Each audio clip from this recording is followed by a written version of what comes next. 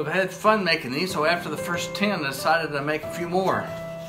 Now I have a whole forest of trees. I had to stop at 30, that was enough.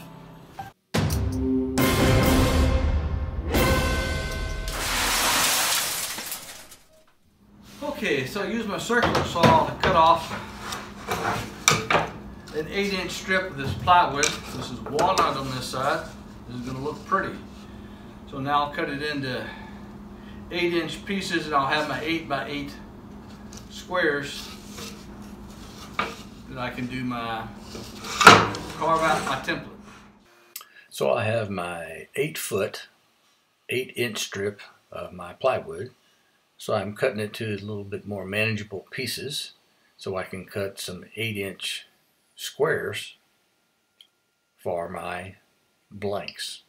So here I am setting a stop block to 8 inches, and I'll be able to cut quickly all the pieces to 8x8 squares.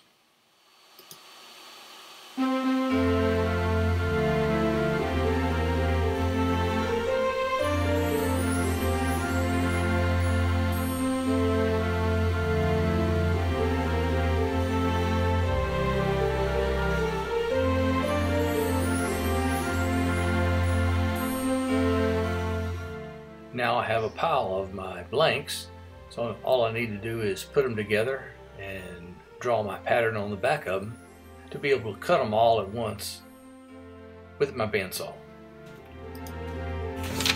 Next step is to take your pattern, put it on the back of plywood, trace it out. So now I have my lines of where I'm going to cut out with the bandsaw, and I'll do one first, and if I like how that looks, then I'll put 4 or 5 of them together and cut all of them at once.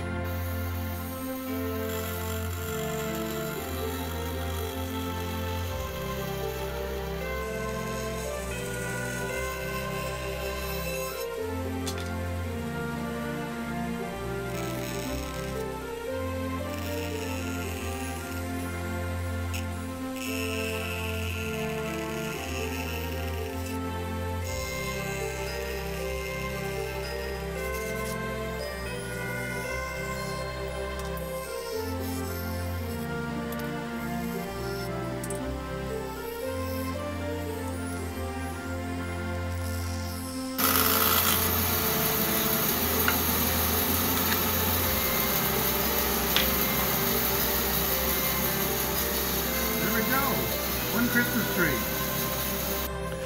So this is a piece of red bud I actually trimmed off, and I'm going to level the bottom of that, and these are going to be the little tree stumps that will saw up into about 1.5-inch pieces.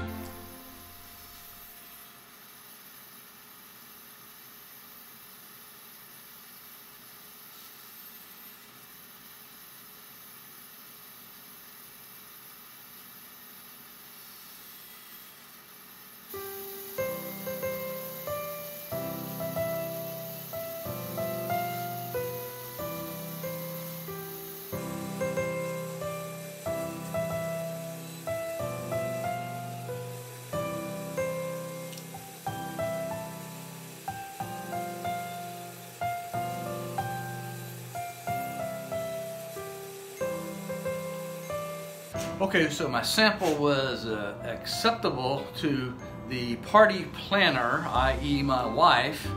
So now I gotta make 9 more of these. So let's get to cooking. So I put together 5 of my pieces, and I'm batch cutting them all at one time so it goes a lot quicker.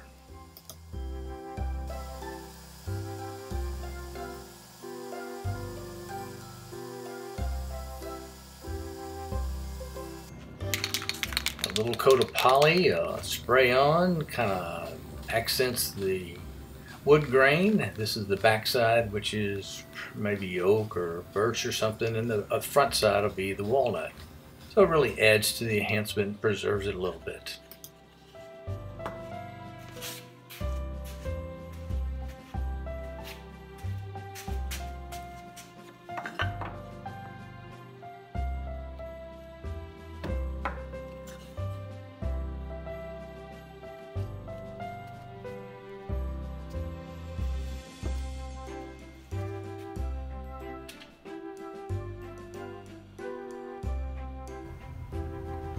Merry Christmas to you and yours.